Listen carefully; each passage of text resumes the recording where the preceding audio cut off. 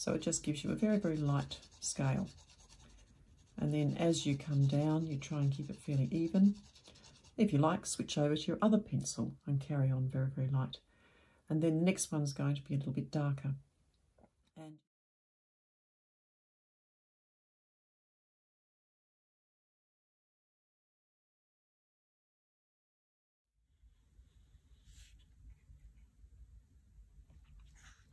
setting up like this makes it very difficult to try and use it as a drawing tool, but it is lovely as a painting tool.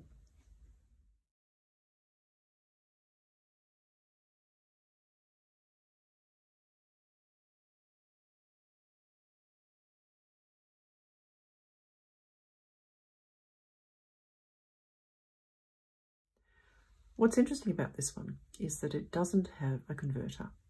This is a piston feed, so this piston will actually come all the way out, filling up the pen with ink. And you can see what a large capacity this pen has. I want to talk about different sorts of palettes that you can get. Now, I'm showing this one first because I think it's one of the best designs in terms of flexibility.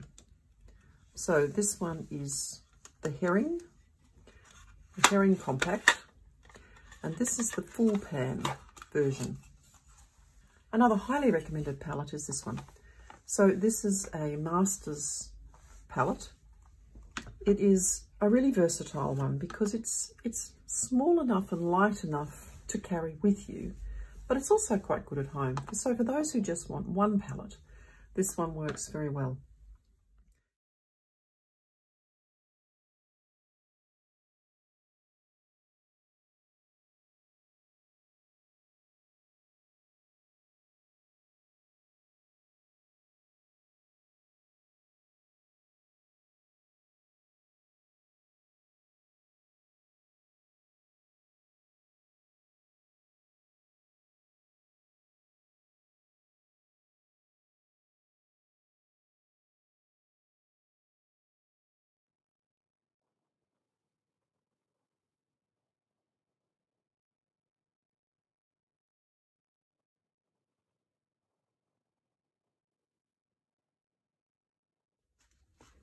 So if your sky doesn't go to plan, you can get most of it off pretty quickly and try again.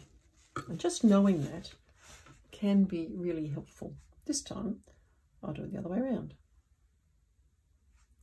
and dampen the outside and work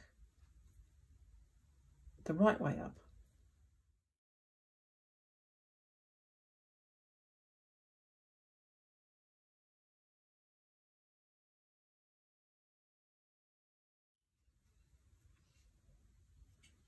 And so that it's not too neat and tidy, there's also a little bit going on in the back here, and I'll often use the brush on its edge just to add some of that background detail too.